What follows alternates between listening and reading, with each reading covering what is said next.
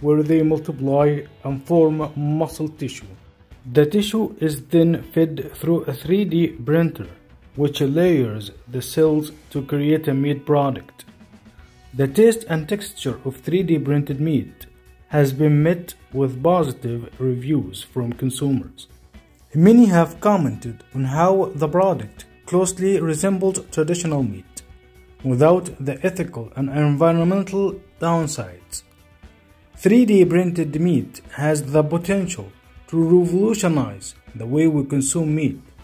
It offers a solution to the growing demand for meat while reducing the need for large-scale animal agriculture, which is a major contributor to greenhouse gas emissions and deforestation. In addition to its environmental and ethical benefits, 3D printed